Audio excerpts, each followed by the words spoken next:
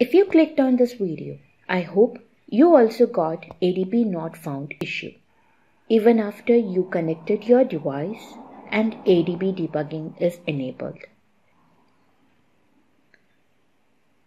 If you haven't done ADB debugging and all, please go to the video which I have created, which explains about how to on debugger mode on your smartphone. But in some cases, even if you have done everything in the tutorial, your device will not list in the devices list to run. In that case, this video may help some friends as this method helped me. So let's get into the video. Here I have connected my phone using a USB cable to my laptop and USB debugging is enabled. But Android Studio is showing no devices and I am unable to run the app.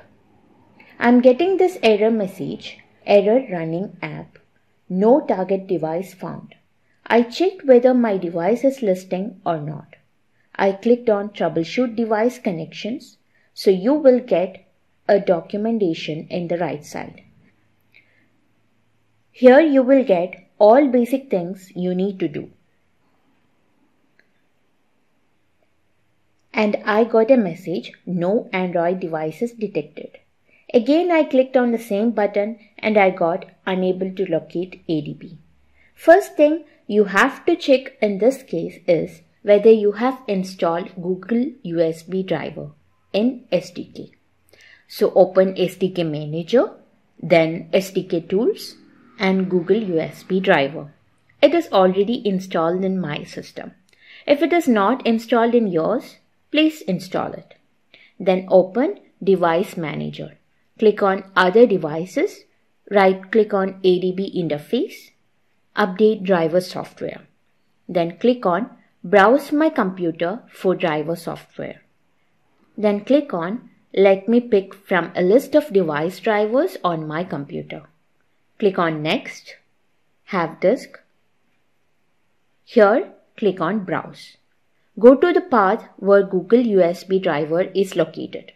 It will be under Android Studio's SDK Manager.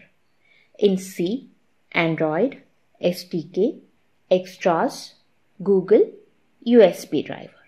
This is the location in my system. So you have to find where SDK is located in your PC. It may be inside program files in most cases. Then click on Open, click on OK. Click on Next, then you may get Update Driver warning. Click on Yes. Then it will install driver software. Now you have Android ADB interface. Close that widget. Now you can see Android ADB interface here without warning sign.